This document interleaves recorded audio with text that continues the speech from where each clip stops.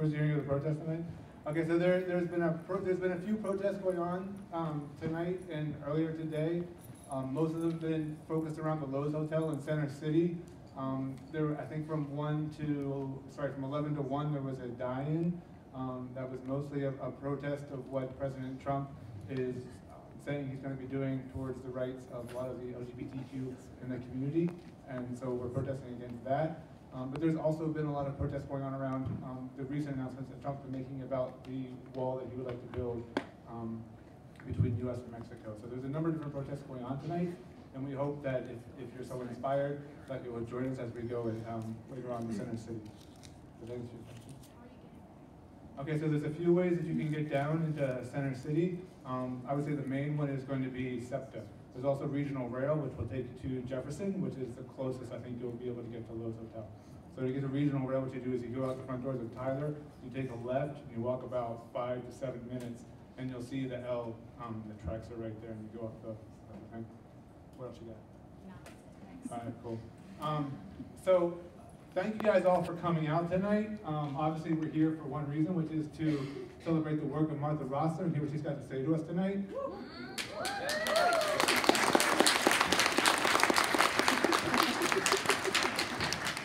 Again, in the interest of brevity, I'm not going to go through her CV. That would take the whole hour. But what I would like to say is that when Martha got here, and we started talking about what it is that she's going to talk about, there were all kinds of different sort of theoretical things that we could talk about. But we started talking about protest and why we do it. And so Martha, as much as she can tonight, is going to focus her message to us tonight about why we protest. So before I hand over the mic, I do want to send a big thank you, because bringing people like Martha to Tyler doesn't just happen on Temple Contemporary's effort. It's a school-wide initiative. And so I want to make a big thank you, I'll get this wrong, to the university's Paley Library, the General Activities fees, and the Departments of Art Education, Community Arts, Art History, Visual Studies, Painting, Drawing, and Sculpture, and Graphic and Interactive Design. So please join me in welcoming Martha Rosler.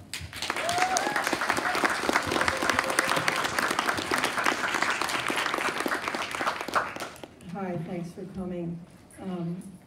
I have a bit of a quandary.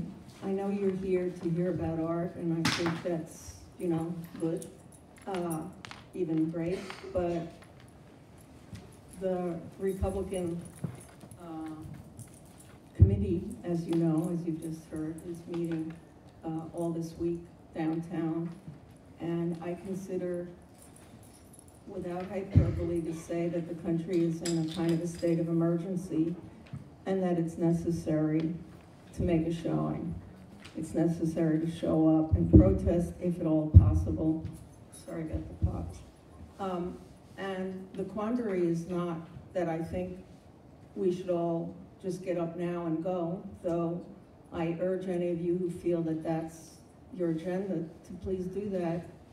You know, this talk will be recorded or whatever, and work is work, but I think we really need to accept what our role as citizens is now. And I have never said this before in a forum like this where I've been invited to appear as an artist.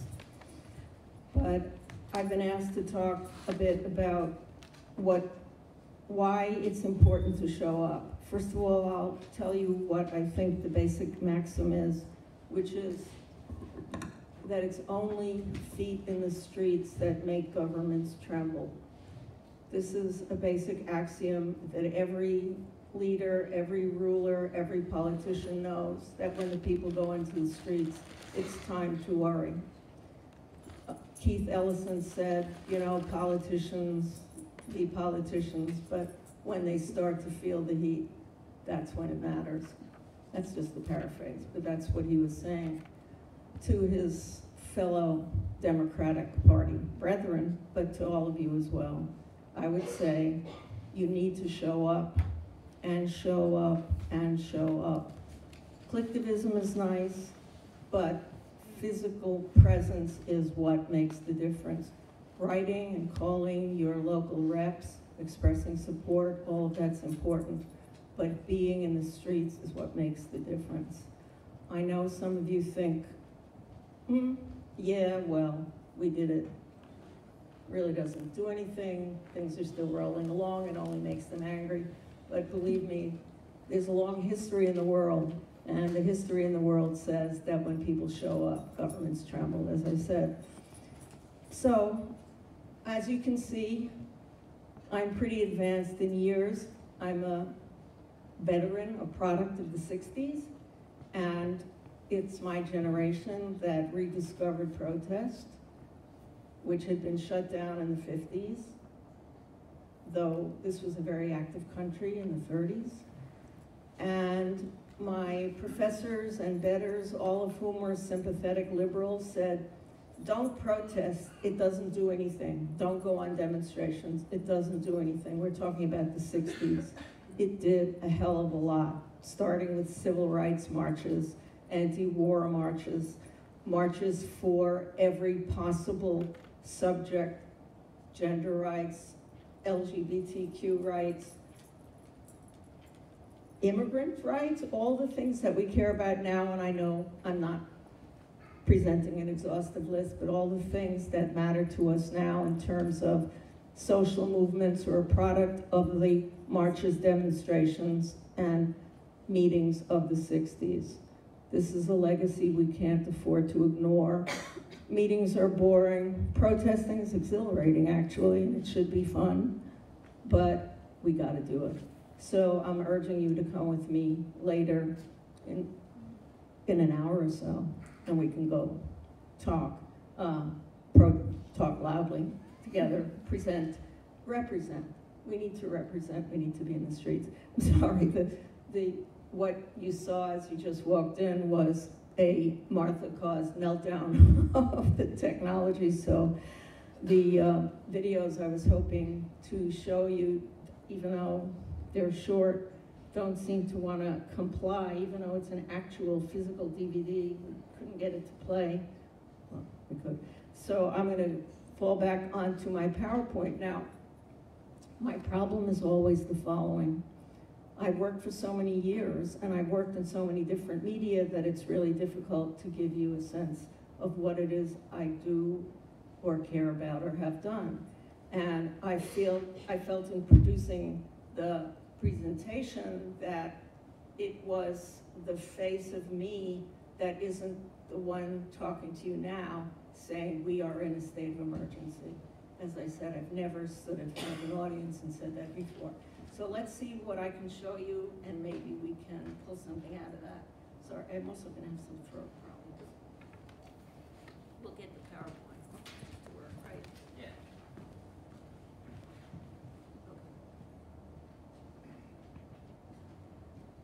Okay. So there are a whole range of different types of works that I've done and projects and different subjects in different media, and I just am going to show a rough cut into the works by saying there are works in public, works that circulate outside the institutions, not in places like this, not in museums, not in galleries, but rather in the big world. Works that are made up of site-specific projects, whether they are about the present or the past, and group projects that are collective, collaborative, or participatory, or all of those, or some of those. So collective means the project belongs to everybody, it's organized by everybody, it's put together by everybody, but it also could be my idea working with other people. Collaborative is not my idea, it's our idea. And participatory is that kind of strange gray zone where, well, you know, whatever. In a way, this is a participatory event, even though it's sort of classic audience and speaker. There goes my voice. So this is just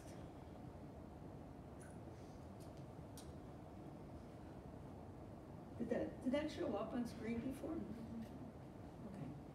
This is, I'm having to press more than once. So, different types of garage sales obviously are not collaborative or cooperative. When I do them, they are participatory, however. It's a garage sale, but it's my garage sale. And I may have people working with me, but it's still my garage sale, as I define it. The Oleana Spaceship Station I did with a bunch of my students at the Venice Biennale in 2003. That was collaborative and also contentious, because naturally 30 people don't agree. Fascination with the game of the exploding historical hollow leg, which was an anti-war show that I did at UC Boulder, University of Colorado Boulder, was a project that I did with the collaboration of students, but basically it was my project. So, or cooperation of students. The garage sales we see here again, but also, you may know, I'm sorry, in addition to the technological problem, there is the voice problem, which came from nowhere. But it's an allergic reaction. Semiotics of the Kitchen, as you may know, is a video widely available online that I did quite a number of years ago that has served as a kind of a template for other people to make videos that follow very much along the line of a kind of feminist relationship to the tools and the setting of everyday. About, I guess, 12 years ago now, I did a restaging of the work, which was never a work in public, but only always a video, we put out a call. We called it an audition, and 26 young women, actresses mostly, curators and artists showed up, and we did together 3 rounds in which everybody participated in the redoing of the work. So that was a collaboration as a work, but of course it was my script. I've done a number of live performances. I'm having real trouble with my voice, I'm surprised. Some of which are political in a most direct way, like the cusp of the 80s, which I want to point out had to do with the onset of the Reagan regime, which in many ways is similar to the present moment. Let me just take a minute and say, I'm not sure why my voice is quite this constricted right now, but I know one of the things it does is that it produces sympathetic responses in you. Let's just pretend it's a bad audio projection. It has nothing to do with actual distress on my part, because I'm not feeling distressed. Okay, so this was called The Cusp of the 80s, and it was a performance about the relationship between the Reagan regime and essentially Latin America and the kind of covert wars we were operating. I won't talk about the others except except to say that the others up there are about women's lives and also imperialism, by the way. And unfortunately, I've had to accept, and I'm afraid you will too, that we live in a war-like, war-making, and now, once again, war-loving nation. Full stop. And so I've had to be an anti-war artist for many years. And I'll show you some of the various things that I've done over the years to deal with the fact that I am against the wars that we have fought. But I'm going to start with something totally different, which is a little bit more about your life. I don't know if you know what a coin vortex is. Yeah, okay. So, you know, you put your penny, quarter, nickel, dime in and you lose it. But so this is a coin vortex, very popular for raising money for churches and so on. In fact, when I was invited to be part of this project, I said to my assistant, what I really think I should do is make a toilet, you know, where the money goes round and round. He said, you mean like a coin vortex? And I had no idea what he was talking about. So this is an actual fabricated metal coin vortex with words on it and infographics, God bless infographics, which I stole from the internet.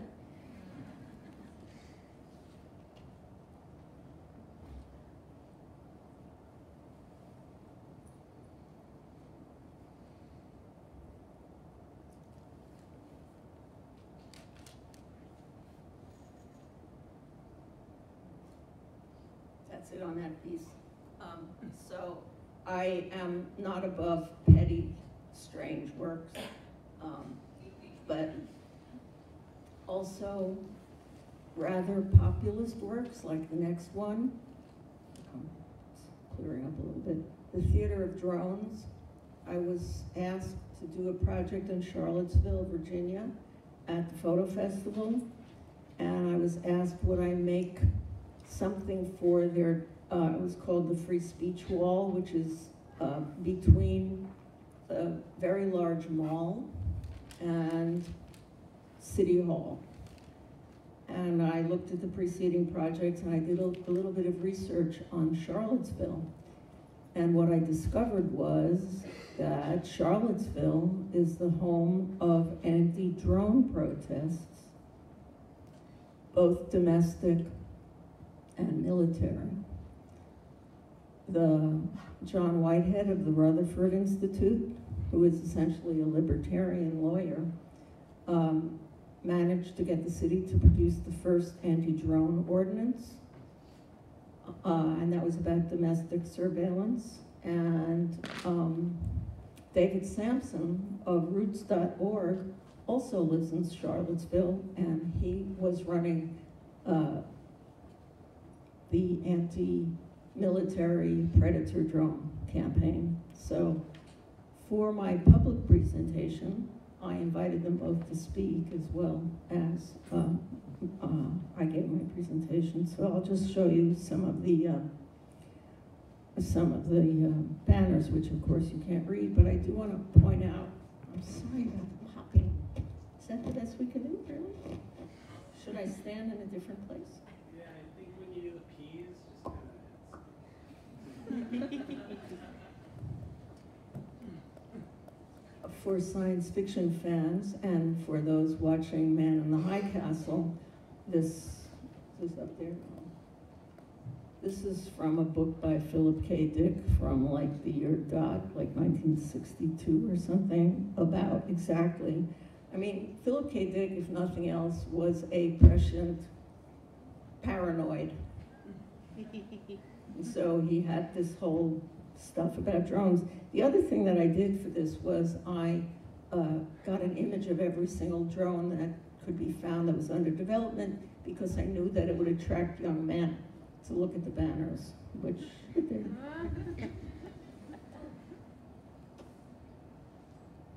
Okay, just, they don't get hungry, they're not afraid, they don't forget their orders, they don't care if the guy next to them has been shot.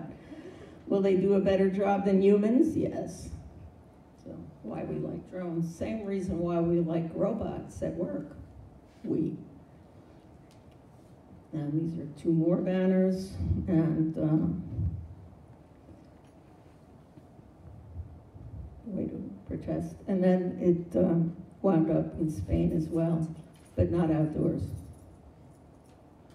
Okay, now, big leap backward in time to photomontage work that I started doing in the mid-60s, which was about the representation of women in magazines and in public in general. And I'm gonna go through some of these very quickly. The point about the photomontages that I did is that they should be immediately obvious to you, even if what they are saying is possibly a little less obvious than what hits the eye. What I'm saying is, you can read these as you will, but because there's always more to be said about an image than the immediate, obvious, visible stuff. So These are 3 separate ones. That's a Magritte, essentially, on the left. Here's 2 more. That's Bastien Lepage, Joan of Arc, very popular with nuns at the Metropolitan Museum in New York. I often see. And this isn't. This seems to be on a timer. It's doing what it wants. This is a work about invisible labor, both the labor of women on their faces, but also the actual physical labor of the men of color on the docks, which many people don't see when they look at this work. They can see the glamour, but they're not actually paying any attention to the invisible labor. This is called Hot House Harem, and it's after Ingres. You should look up the Ingres portrait if you want to know what I'm doing. And I will make a comment about this one, which is, it's about women of color, which it isn't. It's about women in orange, blue, green, and purple, but essentially white, except for the woman who I put in the forefront, who is the standout presence. And then I realized that I could bring this same tactic to my increasing horror and shock about the war that we were engaging in Vietnam. And I'll show you some of those images. It's the same technique of bringing together 2 disparate universes of discourse within the same field. In the case of war, it's the here and the there. In the case of the images of women, there are a number of issues, one being pornography versus respectability, but a number of others as well. Not all the anti-war images show images of combat, but that's the starting point.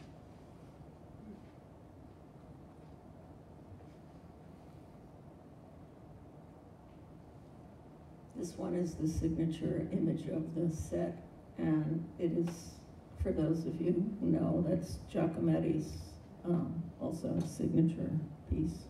I forget what it's called, Walking Man, Burning Man.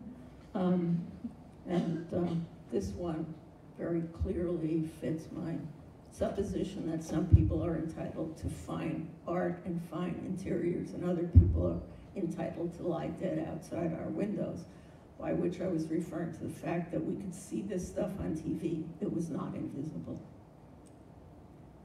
And I'll just show you a couple of things about how they were produced and how they were disseminated.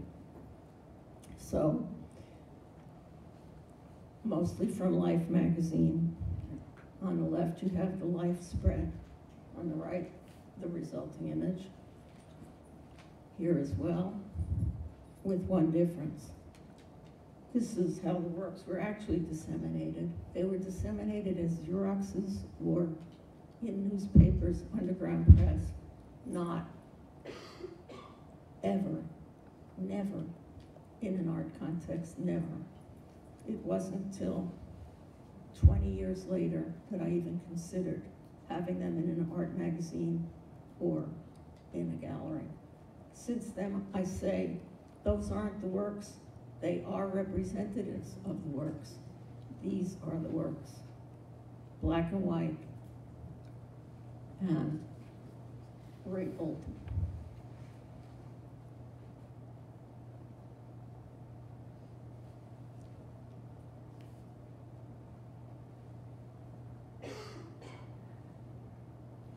I'm going to try and move quickly through these. I'm sorry about that. You know, I realize the technology problem was one thing, but my voice problem is more annoying. So this is Pat Nixon, First Lady. So when they remind you that there are now gold curtains in the White House, we can say, gold, we've been there before. It's not as though every Republican administration has not done the same thing. Turn the president into an authoritarian, godlike figure. The only problem is we have now reached a point where it's actually possible, not for him to be Caligula or any of that stuff, but to actually turn us into a significantly different nation before he gets tossed out on his ass. That is Faye Dunaway and Bonnie and Clyde in the Tondo. So there is no image here of a war victim, though our picture of free Melania was at that point Pat Nixon, who people used to say the woman looks like a cardboard cutout because she could only stand and smile. Just saying. So that was my stint with photomontages. That was latest 72 or 3. I didn't date them, but that's around when I quit. Because we stopped bombing Vietnam in 73. And I stopped making the images. And then, lo and behold, another war. So I decided to return to the same old stuff because I knew that people would say, wait, what? You did that already. Can't teach an old dog new tricks. And I would say, maybe you could tell me what we are doing now that's different from what we did back then, because we weren't doing anything different. And in fact, the war in Afghanistan, which we're still in, is our longest war. So this is Lindsay, England.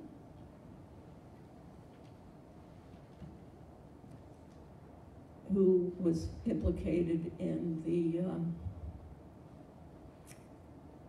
shocking and catastrophic revelations about Abu Ghraib, which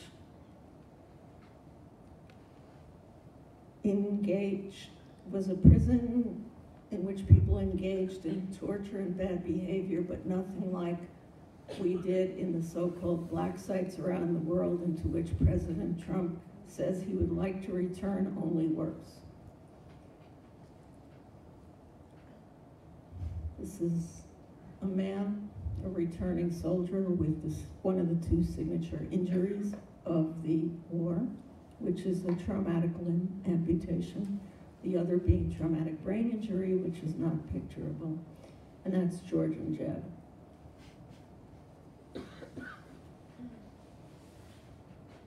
So most of these images are straight out of print sources, but Lindsay England came off the internet, and so does that picture, and I'll show you what the background picture is this.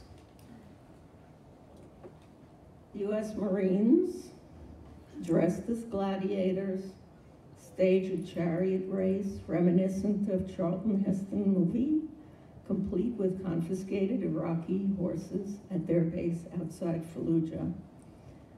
In other words, our guys, to build themselves up, stole some horses and acted like Roman gladiators, or no, not gladiators, legionnaires.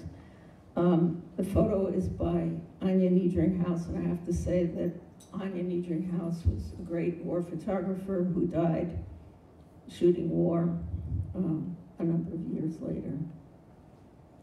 So I'll just show you the image again. There's a protester there. There's another Abu Ghraib photo at the top, and our guys in front. I'll show you see, this is what Photoshop allowed me to do. It's not to make a picture out of Photoshop, but to have inclusions and resize and reposition them. So a soldier wiping his face with the American flag, a picture of Laura Piastewa, first Native American woman known to have died fighting as a member of the U.S. forces rather than dying at their hands.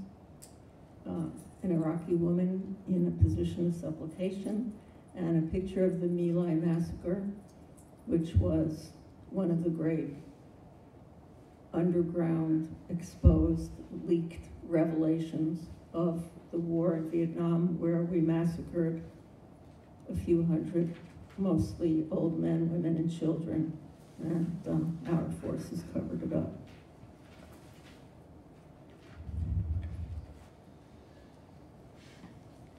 Sorry. How's the color? It's a little off, yeah. It's a little green.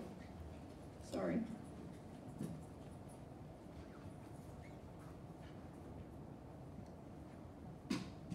So that was me for 2004, and then I got asked to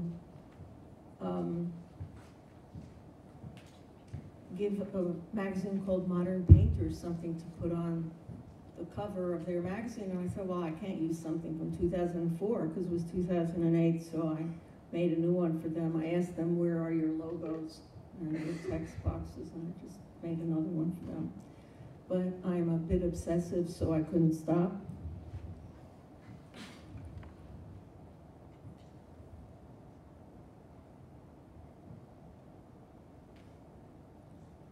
And before and during, I also was a member of a group called Artists Against the War.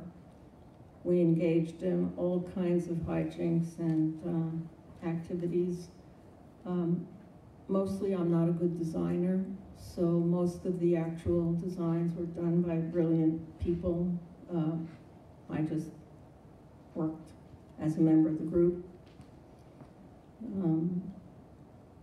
This was an action showing you in advance of what the result of this was, which is a banner drop at the Hart office building. So here's, banner painting.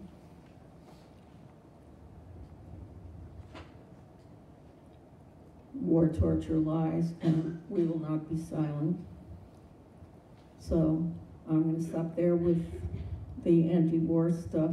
And I was asked to talk about the following work, and its implications, but it may not make any sense.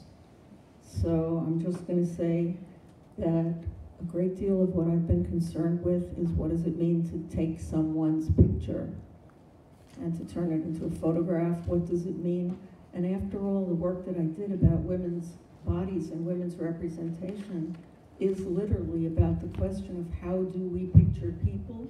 How do we create images of others? With whom do we identify? And with whom do we refuse to identify? That's been a guiding principle in my work from the beginning, of who is us and who is them. So this was a work called, as it says, The Bowery into Inadequate Descriptive Systems, and it is about the practice, the social practice of photography and the representation of others. Now, most of the work that I had done, which I alluded to way at the beginning, was about making things to not be in art institutions, museums, galleries, and so on. This work was made to be in a museum or a gallery next to other works of documentary photography, and to say, is there something to talk about here? So it's, as you see, it's a grid with a lot of images and texts. The texts are also photographs, and I'll just show you some of the images.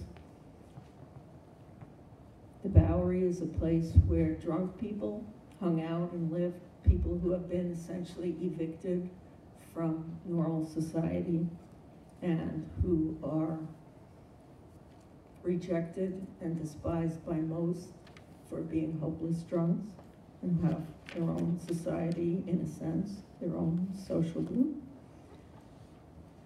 And I was interested not only in talking about the photos, because photography is an act of metonymy. I wanted to extract the figure from the ground and just present the ground and talk about it as a territoriality, a matter of territoriality, and who gets to, in the real world and also in the photographic image, who gets to hold ground.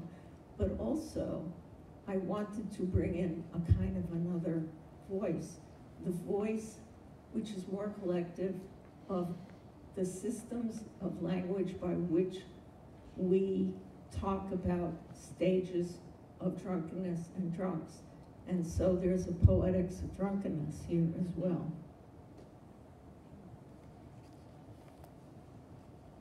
most of them organized into systems like nautical ones, ones relating to food, ones related to industrial processes, and then just British slang, actually. Somewhat outdated British slang. And then just sort of bald, dead soldiers, dead Marines, which refers to empty bottles, which it turns out are in every picture. So in a way, it's the way that the shoes are supposed to represent Jackson Pollock, the painter. The empty bottles represent the dispossessed on the street.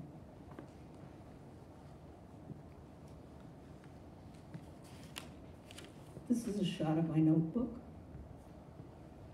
where I just ask people, hey, how do you say drunk? How do you say very drunk? How do you say mildly drunk? What do you call a drunk? Things like that.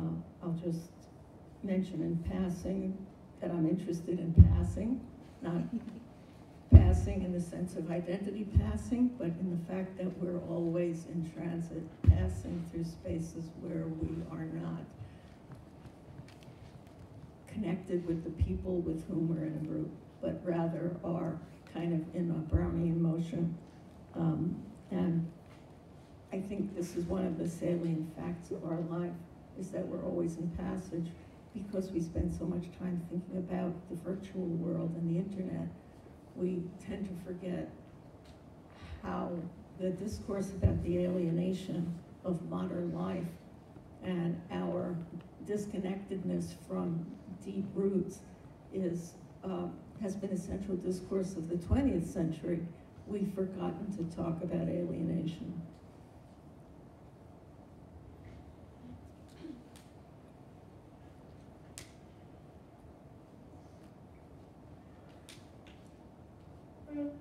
All right, I'm not going to talk about the Cuba photos because it's too complicated, so they're going to fly past.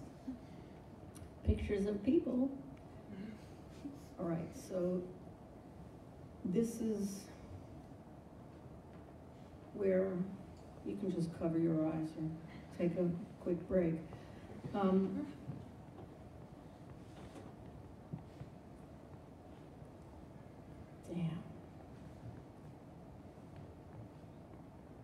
This is a work that I've been working on since 2000, no, wow, since 1990, about South Africa and its transition. But yeah, we're not going to really have time, just know that it's there. I'm going to talk about a couple of events that I've held in public, because all of this, especially coming out of a voice where the voice box is not that cooperative, sound a little bit grim. So I'm going to talk about a project I did in Poland, which was called Guide for the Perplexed, How to Succeed in the New Poland. Poland has now gone full fash, I have to say, which is really a shame.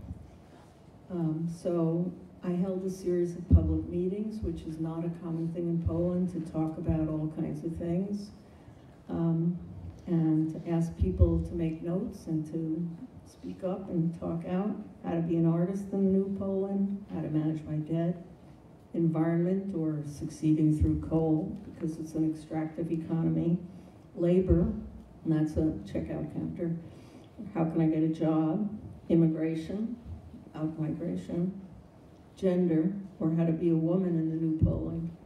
One of the speakers on that panel was the only transgender member of any parliament in Europe at the time,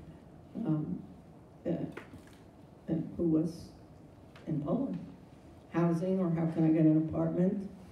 What should we put in the new Jewish museum, which was a box full of old artifacts? And should there be a Polish colony on Mars, which was a question about Polish identity. When I came up with that one, I was told, you know,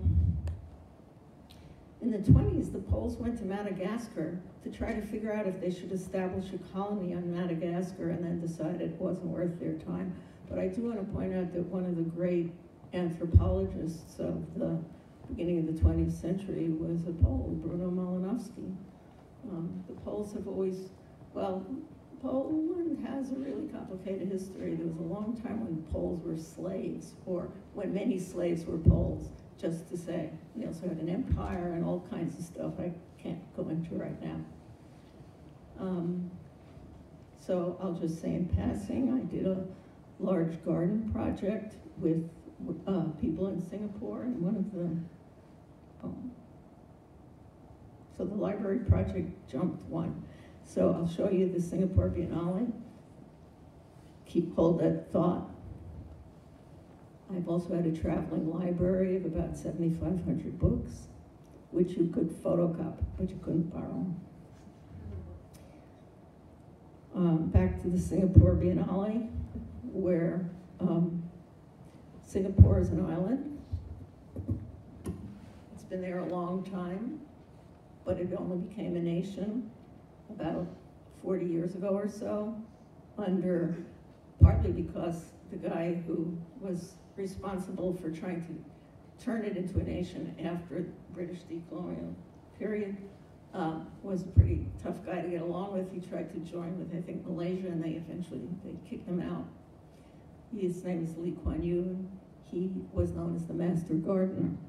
So everybody I invited knew that the garden could be a garden or it could be a metaphor in whatever way they chose. I invited people from every sector, but mostly it was a women's project, even though you see a number of men there. And then it turned out that all the labor was done by completely unprotected, legal immigrant workers from Bangladesh and I think Pakistan, while all the domestic servants were from Indonesia and Malaysia. The idea being that the two groups shouldn't be able to talk with each other, but they're teenagers, so they certainly know how to talk with each other and get together and get in trouble. This group is household workers who are granted no time off unless the employer wants them to have time off. So these were ones who employers were mostly academics who gave them days off so they could be in the project. I worked with students of all kinds. Okay, so that's one, and this is the final group. I'm going to stop very soon because we really need to talk rather than this, but so really the point of this project was not to produce a garden, but to have in public a group largely led and populated by women of all ages and generations in Singapore in public, because there's really no space for that, I was told by my female Singapore friends. So it was, again, about representing and working together. And then there's this, because this is, although one may say there are serious issues here, it was also a joyous event. In fact, many of them, how I wound up doing all these, don't ask me. It's not my intention, but I hope you all know what a garage sale is, because if you don't, I'm dead. But, so this is in MoMA. Just in the Christmas shopping season, late November of 2012.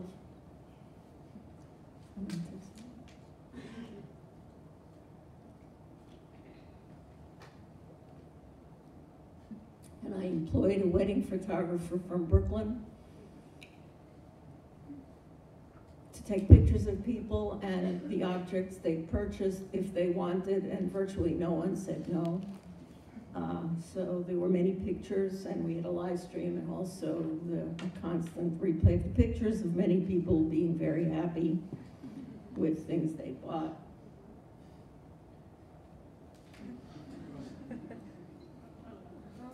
See, you're awake.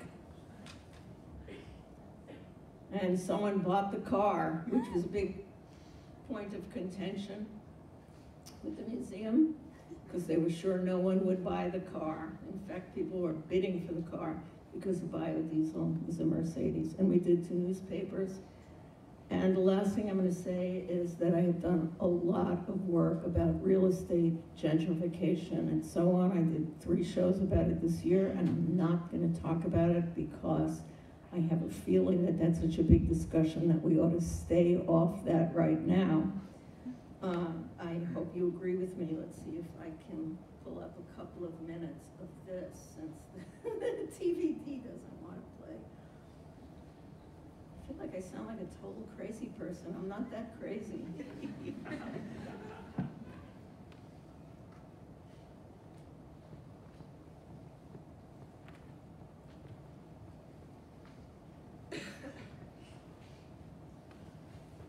Must be going crazy if I can't figure out how to get Safari to fill the screen. That's crazy. All the way down. All the way down. Enter full screen, okay. So this is 62 minutes of torture, though it's not, because, I guess it's not gonna be any minutes. What? How is this possible? This is straight off video.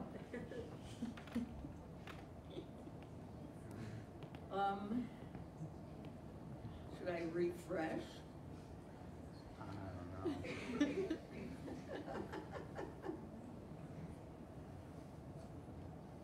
Yeah. Ignore that logo first.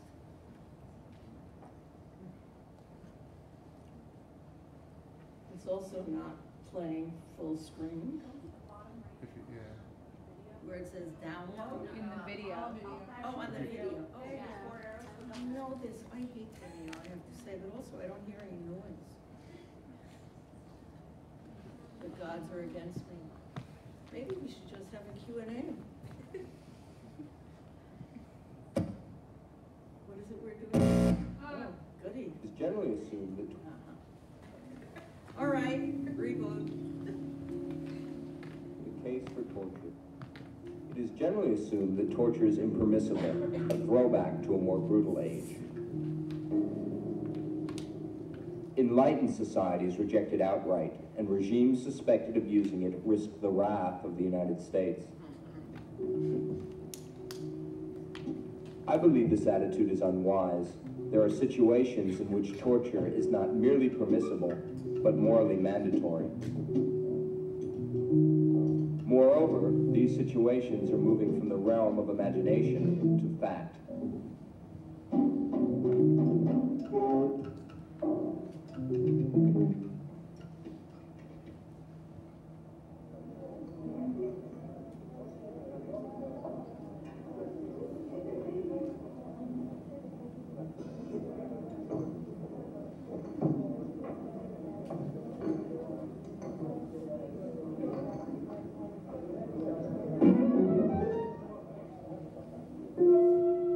Moreover, these situations are moving from the realm of imagination to fact.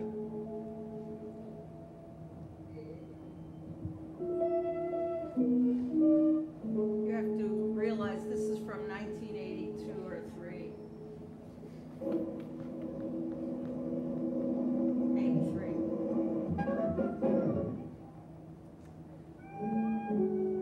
So there's bad on-screen character generation. In fact, no one ever put words on screen like that because it looked so crappy. It is generally assumed that torture is impermissible, a throwback to a more brutal age. Enlightened societies reject it outright, and regimes suspected of using it risk the wrath of the United States. I believe this attitude is unwise. There are situations in which torture is not merely permissible, but morally mandatory. Moreover, these situations are moving from the realm of imagination to fact. Give me that clothing ball.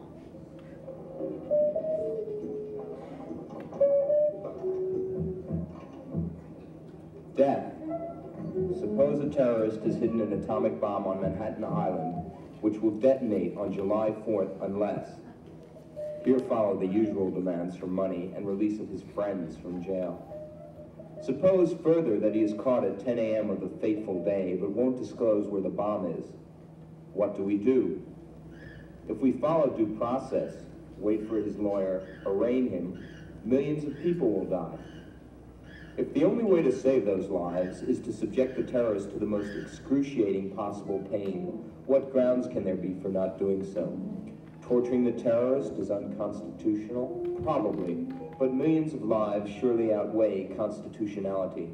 Torture is barbaric, mass murder is far more barbaric.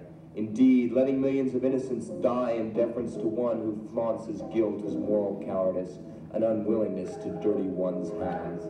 If you caught the terrorist, would you sleep nights knowing that millions died because you couldn't bring yourself to apply the electrodes? Someone plants a bomb on a jumbo jet. Surely we can, must, do anything to the extortionist to save the passengers. How can we tell 300 or 100 or 10 people who never asked to be put in danger, I'm sorry, you'll just have to die in agony. We just couldn't bring ourselves to. Suppose a terrorist group kidnapped a newborn baby from a hospital. I asked foreign mothers if they would approve of torturing kidnappers if that were necessary to get their newborns back. All said yes, the most liberal adding that she would like to administer it herself.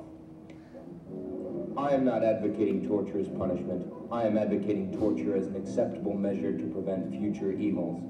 So understood, it is far less objectionable than many extant punishments. Opponents of the death penalty are forever insisting that executing a murderer will not bring back his victim, as if the purpose of capital punishment were supposed to be resurrection, not deterrence or retribution. But torture is intended to keep innocents from being dispatched.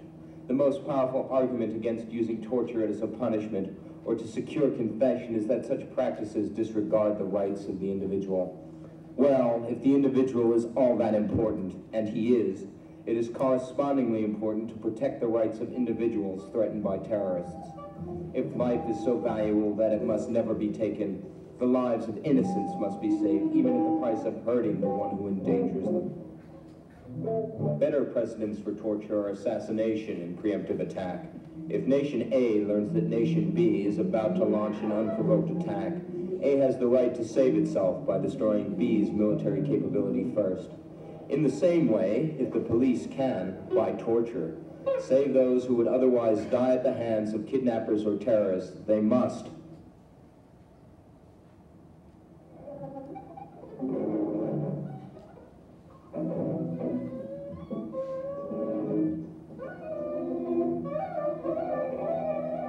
Idealism. There is an important difference between terrorists and their victims that should mute talk of terrorist rights. The terrorist victims are at risk unintentionally. Unlike his victims, the terrorist volunteered for the risks of his deed. By threatening to kill for profit or idealism, he renounces civilized standards, and he can have no complaint if civilization tries to thwart him by whatever means necessary. But how can the authorities ever be sure they have the right malefactor? Isn't there a danger of error and abuse?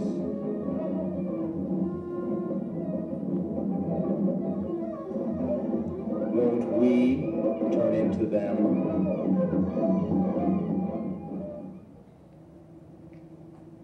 Questions like these are disingenuous in a world in which terrorists proclaim themselves and perform for television. The name of their game is public recognition. Clear guilt is difficult to define, but when 40 million people see a group of masked gunmen seize an airplane on the evening news, there is not much question about who the perpetrators are.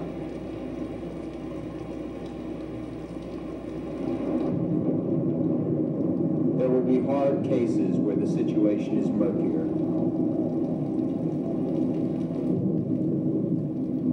Nonetheless, a line demarcating the legitimate use of torture can be drawn. The line between us and them will remain clear. There is little danger that the Western democracies will lose their way if they choose to inflict pain as one way of preserving order.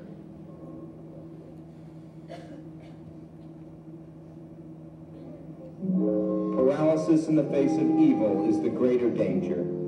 Someday soon a terrorist will threaten tens of thousands of lives, and torture will be the only way to save them. Someday soon a terrorist will threaten tens of thousands of lives, and torture will be the only way to save them. We had better start thinking about this. Levin is a professor of philosophy at the City College of New York.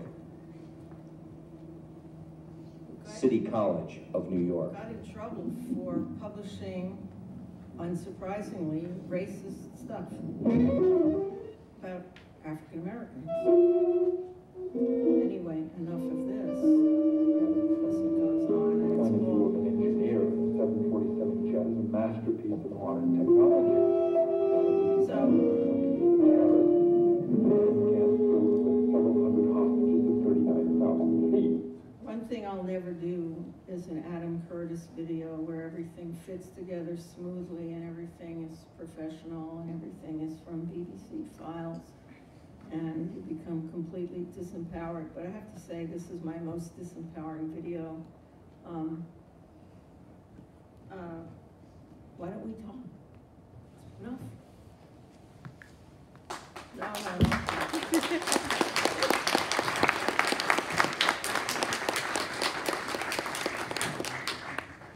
Is there any more light back there so I can see you stretching into the distance? I have one. I think I need to see my ENT doctor again and figure out what's going on. Thank you for your wonderful talk, and I've really admired your work for so long, and I was curious about the piece photo op, which I think it's called photo op, where there's a blonde woman looking at a cell phone, but it's not her image in the phone selfie screen, and then there's a dead child on a chair, and We don't, actually they're not dead, but an you injured can, they're child. injured, yeah. And, You and can be excused for over-interpreting. it looked like a possibly dead or injured child, and I looked at that and tried to analyze it with classes. Who is the man in the phone screen? Because it looks like a Yeah. important person to know who that is. Really? Okay, so I shouldn't have closed it out, but let's see. I sometimes have a close-up of those two images, but let me see.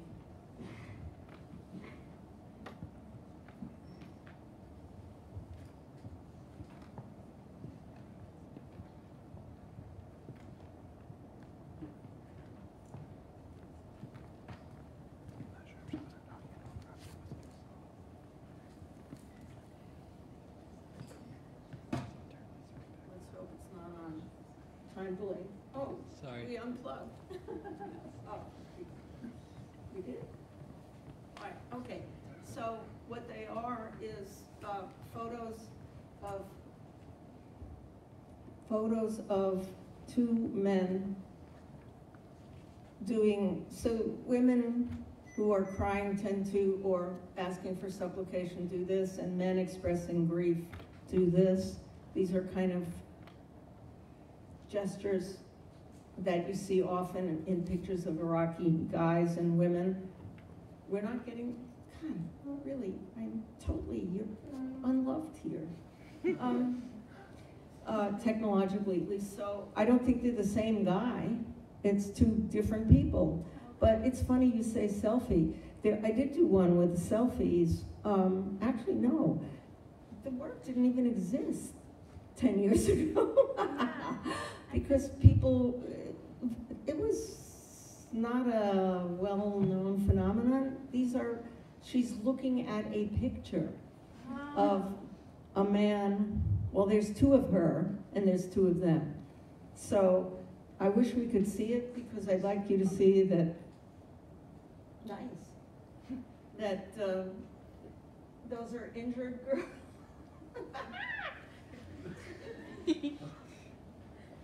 Note to self, don't do this again, and see the ear, nose, and throat doctor again. Resume conversation.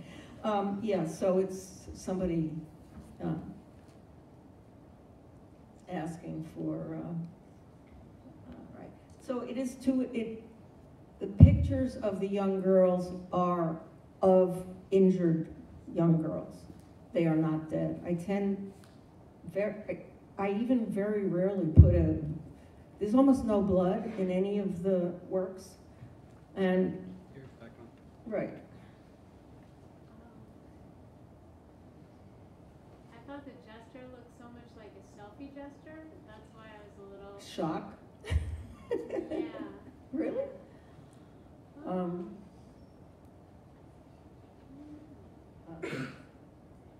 So you see the guys one guy's doing this and the other guy's doing something similar.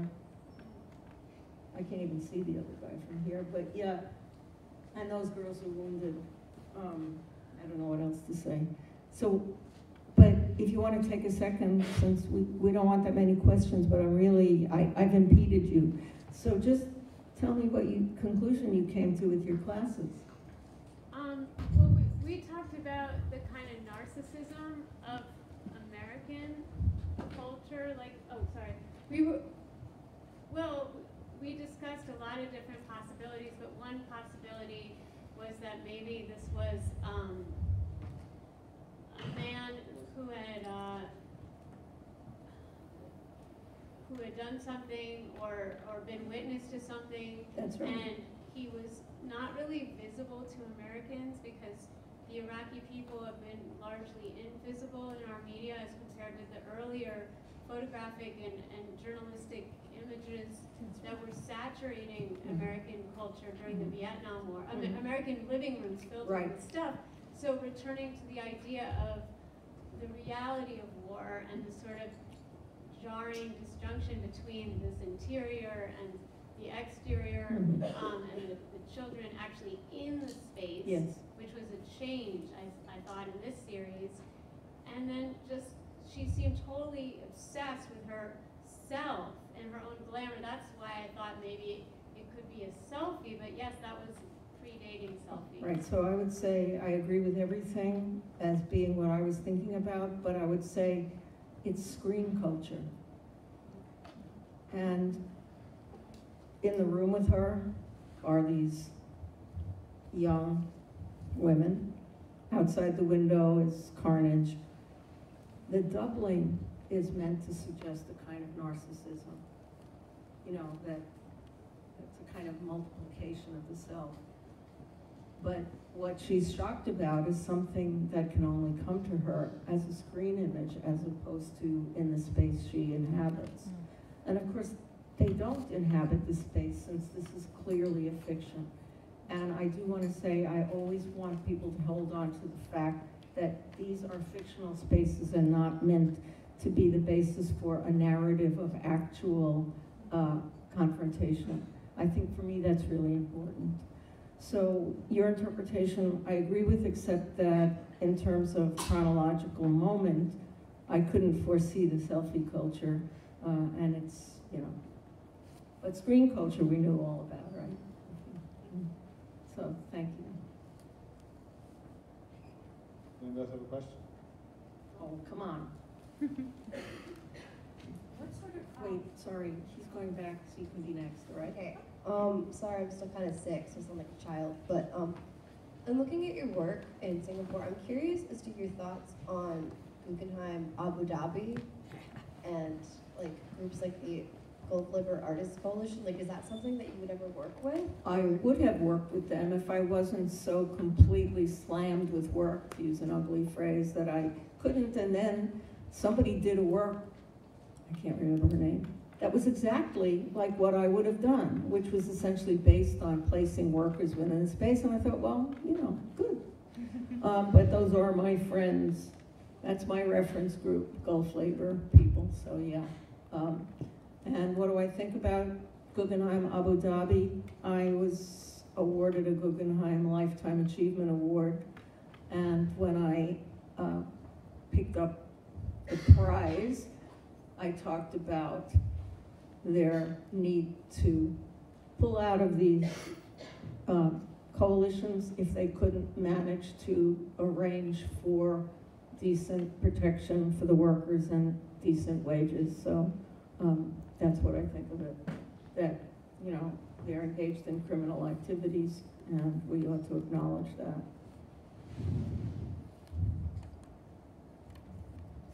There was a question here. Yes.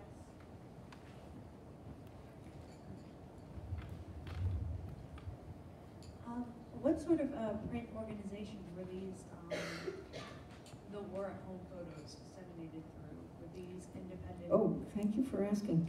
Mainly, they were disseminated as Xeroxes. I don't have any photos of the Xeroxes because who would take a picture of a Xerox? And then they basically deteriorated. So, God. Then people write about them as though they were disseminated in underground newspapers, but I have those. I've shown, okay, now I have to figure out what to do. So now when they're shown, and museums want to show the newspapers, I say you can put them in a vitrine, but you have to have Xeroxes next to them, because it doesn't matter if the Xeroxes are from now or from the olden days, but people need to see they were really hand-built. Flyers. So the underground newspapers were, the main one was one I was working with, which was called Goodbye to All That, which was a feminist newspaper in San Diego, where I lived for most of the 70s. And there was a vibrant underground newspaper culture, which kind of led to zine culture, but it was much broader, and every city had underground newspapers, and it's a shame we've lost them. Maybe we need to restart them, though maybe online is a better way, but there's nothing like a handbill. And the reason that it's important to say they were flyers is that there were tons of anti-war flyers, and there still are, but they tend to be full of words, ranting about this and that political group and against the crimes of the US and all this stuff that you just didn't want to read while you were going off on a march or anything. You look at it and throw it in the garbage. And it occurred to me that I wanted to do some that had no words. So one had the native caption attached to that, you know, about the view and so on, and that's one that got printed in one of the newspapers, so I show it. But mostly there are no words on these. They're pictures. You look at them, you get it or you don't. And as I said, they were black and white. So I'm really glad you asked.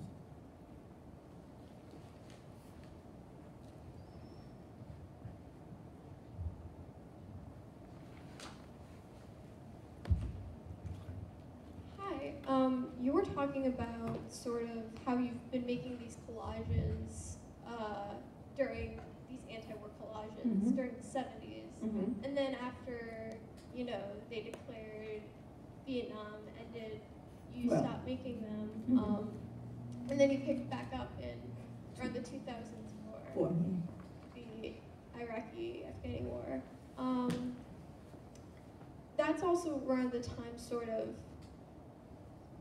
people in history sort of stopped protesting. Like there were many movements sort of related to human rights, and then once sort of the end of the 70s, people just stopped. It's almost like along with the Vietnam protests, so did many other human rights. I'm sorry, I'm trying to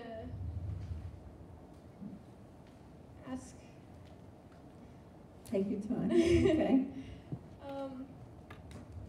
Do you think that had they kept fighting, or do you think protesting has of late been a bit of a bandwagon, or has it been real? What's wrong with bandwagons? No.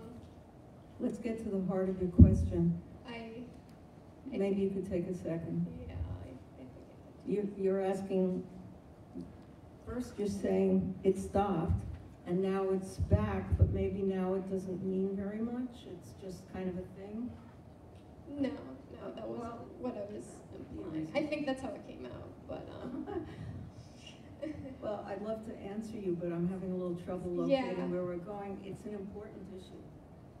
Let me just take a minute to say that it's not that protesting stopped, it's that it stopped being about things that were going to be covered by the Reagan administration, but I will say that in 1982, and get ready for a shock, there were 1 million people in Central Park in New York, and there were marches all around the world, particularly Europe, against nuclear war because, and that's what a little bit the torture tape is about, that Reagan was essentially threatening to blow up the world. He, off mic, made little jokes that got transmitted of the bombing begins in 5 minutes. That's a famous one. And he was always saying sort of threatening things when he'd say things like, go ahead, make my day, you know, to the Russians. And meanwhile, he wound up negotiating very important anti-nuclear or nuclear wind down stuff, but he started Star Wars, which was bullshit, but was actually, it was supposed to be a defensive shield. I don't mean Star Wars the movie, you may think it's bullshit, you may not, but I'm talking about a program, this nuclear missile defense. There was a huge amount of militarism, so let me just say, millions of people marched against nuclear war. He did eventually wind up, and also the doctrine of MAD, mutual assured destruction. So these are moments of history that have been erased from our consciousness. And many, many marches. And the anti-war thing that I did in Colorado, fascination with the game of the exploding historical hollow leg. Also, I had a symposium with students and people from the community. So there was a whole anti-nuclear element and readings from history, but there were also Central American activists, because what the doctrine of Reagan was to engage in what were called Bush wars, and also with suppression of the press. At first they tried blanking out the press, which I guess Steve Bannon just told the press to shut up today. But then they decided to institute pools, and in the Iraq War, it was embeddedness.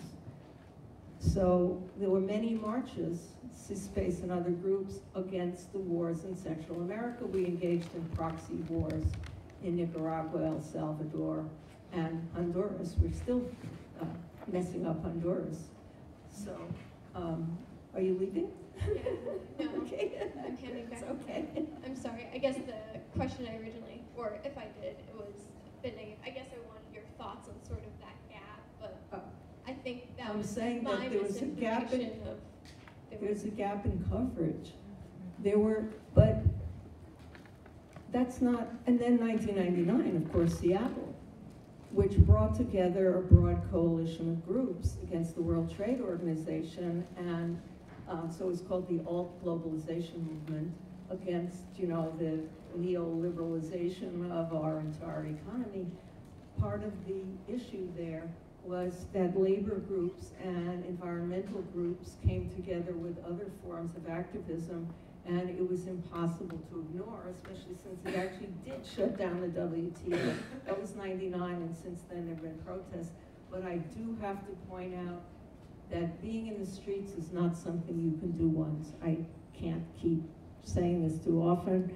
Everyone will say this now. If you go online and say, you know, there are supposedly 100 days of activism after the fantastic marches of this Saturday, but everyone will eventually come across something that says, you know, we have to keep going, and we do. And the issue for activists and participants is to figure out what level of participation you can be comfortable with, or watch us slide ever more quickly into something that's looking pretty bad. So that's my best answer. I do want to say, I just realized what's wrong with my voice. I have the flu, which I forgot. Sorry. It passed the acute phase, but so sorry. We'll try to take 2 more questions. Sure. And I apologize for slow. Thank you again for your talk. I'm curious, you've written a lot about and spoken a lot about the relationship between artists and artists' role in society and kind of society, really. Is there anything maybe that you're seeing particularly today with the Trump administration, with the current status of internet, where like a kind of field that you can imagine artists playing a significant role in outside of being a citizen and being on the streets? having to Okay, do with the so visual field. That's a burning question. I think it's really important, and I have a couple of answers. One is that the understanding of the role of and the visibility of artists in society has changed dramatically over the past few decades. People see art as something in their lives in a way that they haven't in the past in our culture. When art was over there and life was over here, people get it. They don't see museums as restricted temples that are not for them. There are many family and child-friendly policies. There's a greater inclusion where people can see work by people who they identify with, who look like them. Really important issues, because the role of the artist as a symbolic interpreter and condenser in society is ever more important. There's a problem with celebrity, which is not a small thing, it's a big thing.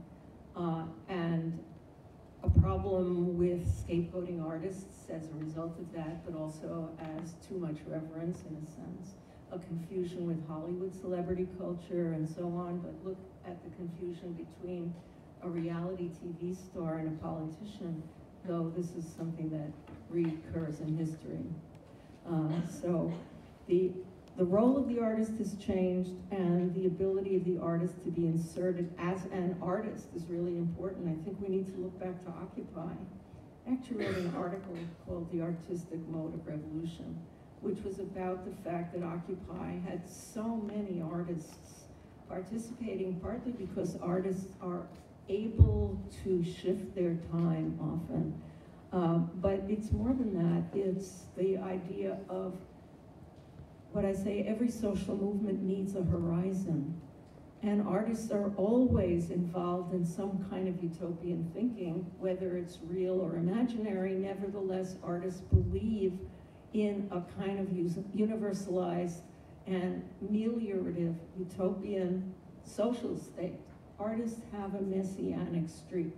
Sometimes that's just the pain in the ass, but other times it leads toward communitarian and rebellious behavior, but not just tantrum rebellion, but actual directed resistance.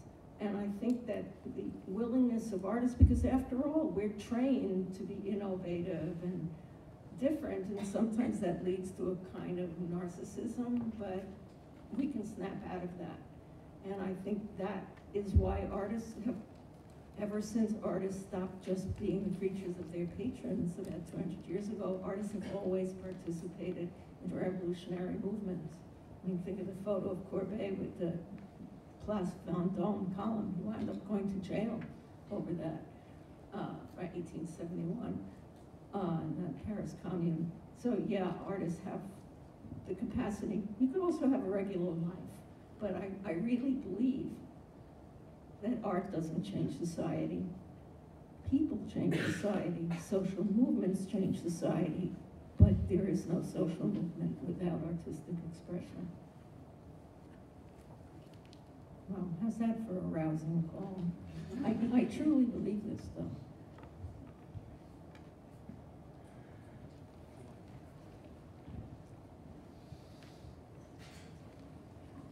Last one.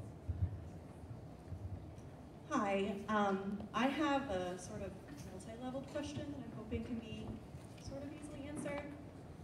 But my question is, does any of your work directly criticize the Obama administration's military agenda?